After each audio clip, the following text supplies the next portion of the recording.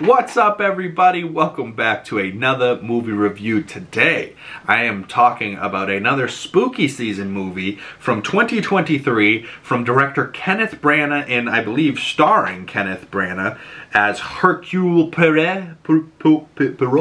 I don't know. He's the detective, kind of like Daniel Craig's detective in the Knives Out movies, but I believe these ones came before with a Murder on the Oriental Express, Death on the Nile, and now this is the third one. So in my mind, these ones came before. I do like the Knives Out ones maybe slightly better. I know I didn't like Death on the Nile, but I really did like Murder on the Oriental Express, mostly because Johnny Depp was in there and you know, kept you like, oh, what the fuck, you know. And like the first one's always great, you know, but Knives Out, Glass Onion, the third one, when that comes out, I'm sure it's going to be great, and I like the first two as well.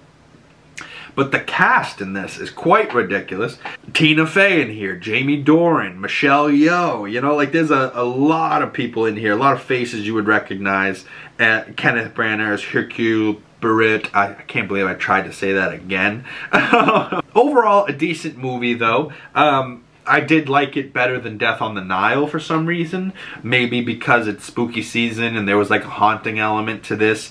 But, you know, the whole time you're watching one of these movies, you're like, alright, is this worth my time? Am I having a good time? Is it worth it? Is it fun? Whatever. And then all of a sudden you go, oh yeah, this is a murder mystery. And then as soon as the detective starts to unfold the mystery and show you what really happened and point out, you know, Scooby-Doo, the dude pull off the mask, oh, this was the murderer, you know, like Clue, that type of thing.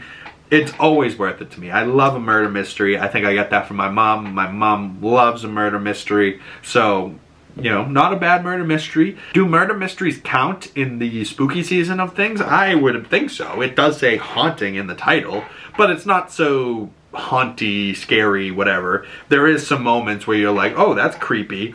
And at the end, Tina Fey's like, you were haunted. You did see something. And he's like, no, no, no, no. I did not see a thing. I am just solving murders, you know, that type of thing.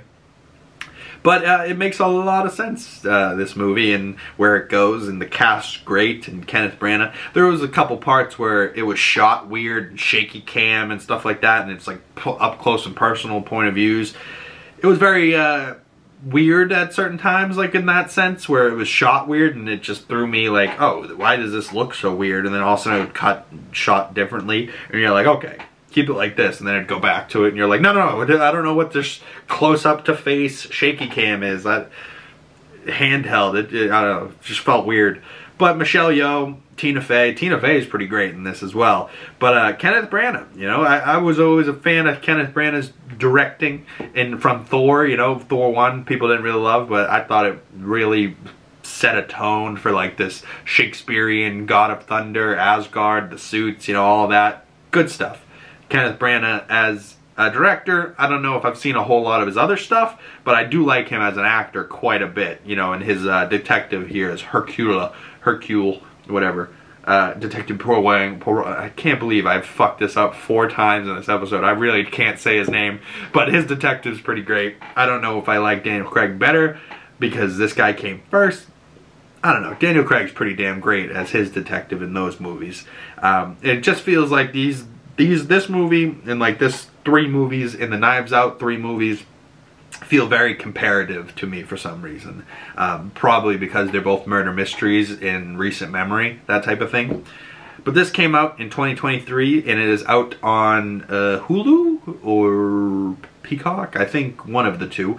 I watched it the other night streaming for free, so I think it was Hulu because I think it had ads and that pissed me off. But go check this out for yourself. Comment below your thoughts on it, and comment below other murder mysteries, other spooky season recommendations you have for me. If you want to follow my other social medias, my Twitter, my Instagram, my Letterboxd, if you want to see my other movie reviews and my full list and categories and all of the movies I've seen this year, there's a full list of them on Letterboxd. Links down in the description below. If you would like to support the channel further, smash that like button, subscribe if you're new, hit that bell so you don't miss future movie reviews. My name is Big Cam. Thank you guys for coming on by, and I will see you beautiful people in the next one.